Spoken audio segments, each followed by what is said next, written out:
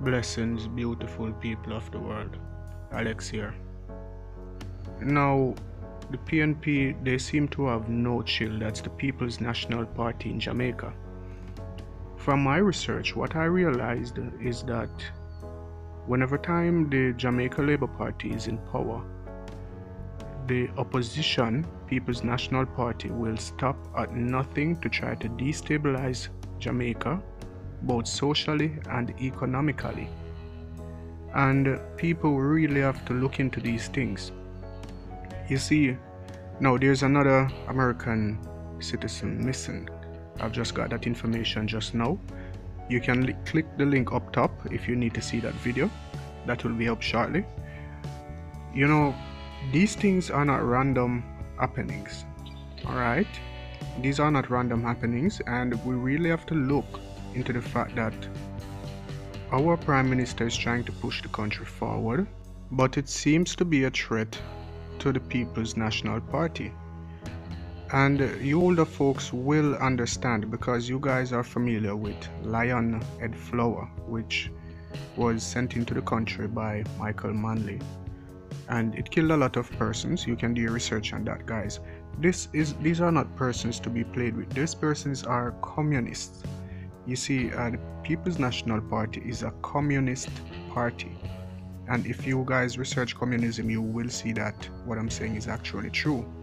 These people will stop at nothing. It hasn't been the first and it will not be the last.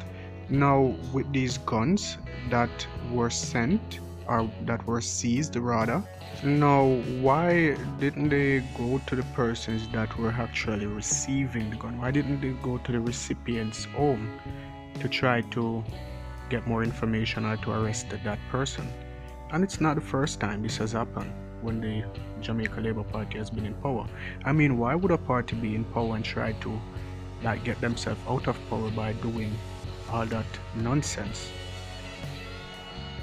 We don't need glasses to see that these are strategies in trying to overthrow our now government, the Jamaica Labour Party. Now, I have an excerpt from a document that follows. It's a very interesting document. It's not the full document that's in the video. I'm going to be leaving a link down below. Please click the link for the full document, and while you're at it, remember to subscribe to Elite Jamaica, leave a comment, leave a thumbs up, and click the notification icon so you never miss an update. I am Alex. Pleasant watching. As we see here, people, the genesis of our downward economic spiral started in 1972 when Michael Manley came to power under the slogan "Better must come." Prior to the charismatic Manley, Jamaica's economy was the envy of the Caribbean. And you hear that multinational companies were flocking our shores to invest, and folks from other Caribbean territories were coming here to seek opportunities. We were seen as the pearl of the Caribbean. And then them say PNP have a fix but Jamaica. The figures on the table testify to the economic glory days of the 1960s and the nosedive in the 70s. Admittedly, the economic benefits of the 60s were not reflected fast enough in the pockets of and on the dinner tables of the majority of ordinary Jamaicans. The country was never, however, buried in a chronic state of what former Prime Minister Edward Seaga termed shortages, stoppages, and outages. What are some of the consequences of Michael Manley and democratic socialism? The Bank of Jamaica had to print money for the country to survive after the treasury was drained, number one. Number two, Michael Manley used most of the increased backside levy to finance free education, which was not free at all because the schools and parents had to cover the gap. You hear that? This left a little finance. Several other social make-work projects that were announced by government under the socialism is love explanation given to the people. Most of the schemes collapsed from lack of funds and people who wanted money, not work. Unemployment increased to a record 27%, aided by the fallout of the make-work projects. When Jamaicans saw that was happening, they converted their money to US dollars through banks and the black market and moved their savings and other funds to US banks. See it? PNP them run with the people them from Jamaica. Soon, The Bank of Jamaica ran out of reserves in foreign exchange for the first time and had to use funds set aside for paying debt. The Bank of Jamaica could not supply the amount of foreign exchange to the banks, which were under pressure by business clients and others to pay bills for goods ordered by companies and to meet other demands for foreign exchange. In addition, there was growing flight of capital. This resulted in a severe reduction of imports of raw material and spare parts, closing down of factories and increasing unemployment. Oil supplies were short, resulting in frequent blackouts and loss of factory time. Imported food items were so short that riots erupted at supermarkets when goods arrived. Small shops, 14,000 of them, either closed or kept one window open mostly to sell aerated water, Fosca oats and toilet tissue. The dismal performance of the macroeconomy was the result of the deterioration over the previous 8 years, 1972 to 1980, as revealed by the database published. The value of the total production of the economy, gross domestic product, that's GDP, in 1980 was 17.5%, less than in 1972 after decreasing every year but one. Inflation increased by 250%, peaking at 49.4% in 1978. While revenue remained almost constant over the period, expenditure increased by 66%. You spend more than what you make. The budget deficit is a consequence increased from 3.9% to 17.5%. One off, it is not the highest of any country not at war. Or it's if not, okay, so we are not at war and our budget is that high. The total public debt as a percentage of GDP increased nearly 500%, creating a crushing burden in debt service.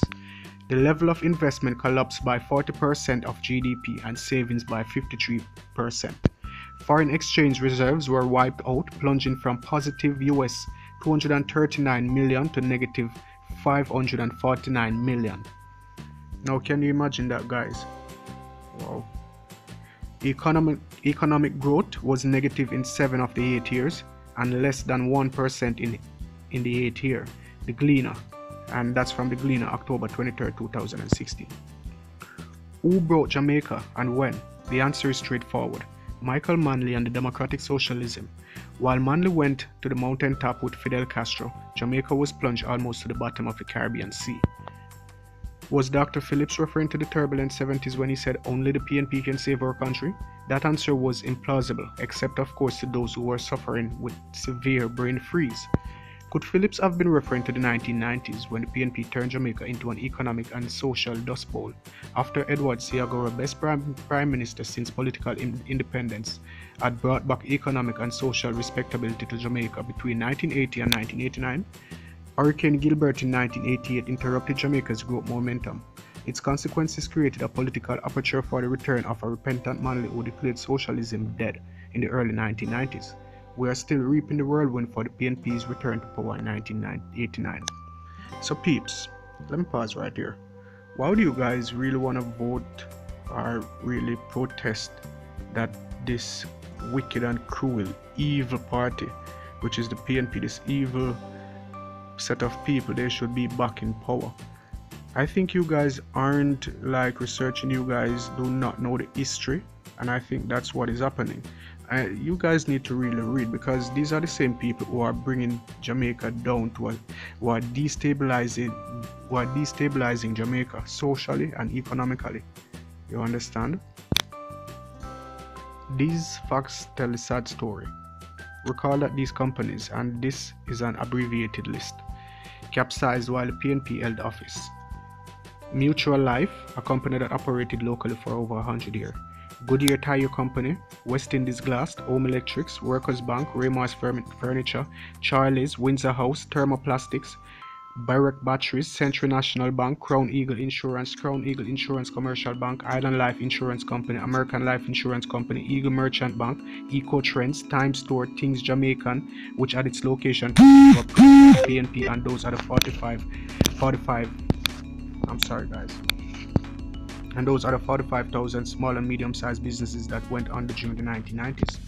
Recall a front page story in the Gleaner, on Tuesday, February 9, 2002, which listed major money scandals that had occurred under the watch of PNP administrations.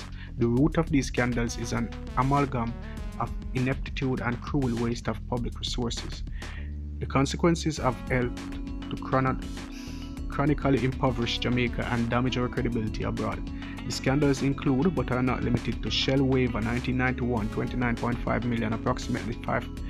Guys, I'm gonna leave this document. I'm gonna leave a link to this document below where you can actually see and get all the information. Okay? Because there's really a lot of information here, guys. Alright? So thank you guys for watching. Remember to subscribe to Elite Jamaica for the latest information, the latest updates. Click the notification icon so you never miss a video.